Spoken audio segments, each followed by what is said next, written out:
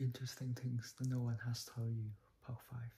The unbelievable story, but it's completely real. The unbelievable actions of white dolphin and the lucky ending for the diver, a Chinese diver named Zhang Zun who participated in a free diving competition. To be the winner, she had to dive to the bottom of an artificial ice tank with a depth of 6 meters and stay there for as long as possible, especially without using a breathing apparatus.